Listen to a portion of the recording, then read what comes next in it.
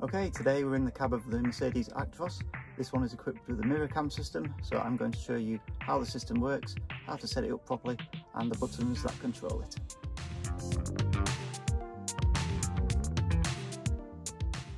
The MirrorCam system uses two cameras mounted on the outside of the vehicle to project the image they see onto this display on the pillar. As you can see, it's split into two sections, the standard display at the top and the wide angle display at the bottom. There are various distance lines on the display, as you can see here and here. The yellow ones at the top are fixed lines and the blue line is an adjustable line. We can calibrate that to the rear of the trailer so that we know where the back of our trailer and unit combination is when we're looking in the display, which is useful for reversing. As you can see here, the line is not only flashing, but it's far too close to the wheels of the unit here and nowhere near the back of the trailer, which means it hasn't been calibrated properly. So the first thing we're going to do is calibrate this blue line. In order to calibrate the line, we're going to need a reference point at the back of the trailer. So I'm going to go and grab a traffic cone and place it at the rear of the trailer on the ground. Okay, as you can see on the display, we've got our traffic cone positioned at the back of the trailer. So what we're going to do now is we're going to use the up and down arrow on the keypad on the door to move the blue line so it's level with the traffic cone. I'm going to press up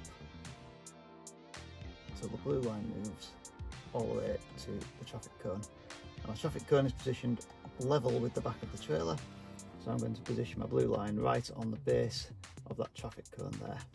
I'm going to use the left or the right arrow to confirm that selection, and the blue line has now stopped flashing. And zooming into the display a little bit more now, you can see the blue line located on the left hand side of the display, now level with the base of the traffic cone, which denotes where the back of the trailer is. Should you wish to adjust the blue line again, for example if you changed to a trailer of a different length, all you have to do is cycle the ignition of the truck off and on again, and you'll see the blue line then starts flashing, and you can use the arrow buttons as before to adjust the blue line again. Just like standard mirrors, this section of the display at the top is adjustable for field of view. So if we use the selection button at the top of the door control panel to select either the offside or the near side mirror, and then we can use that up and down, left and right button on the keypad to adjust the field of view like so. You will notice at the top of the display now we have a red symbol which denotes that the mirror is no longer pointing in the correct direction for normal driving. So if we move back to the original position, you'll see that it turns green. And that's the normal position for driving, and we can also see that our distance lines at the side have reappeared. Another useful feature of the MirrorCam system is the auto panning function. As you can see here, we're reversing around a corner into this parking space, as you can see in the smaller wide angle display, but in the standard larger section of the display, the trailer is actually now turned so much that it's approaching the edge of the display, so we can't really see very well where the trailer's pointing.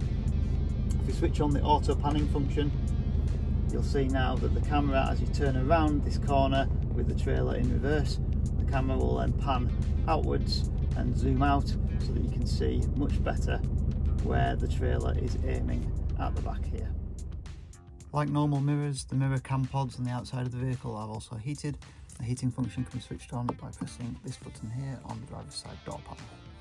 After a few minutes, the cameras will switch themselves off when the vehicle ignition has been turned off, but if you want to reactivate the cameras in order to, for example, check on the status of your loading bay light, you can press this button here on the driver's door or passenger door, and that will switch both of the cameras back on.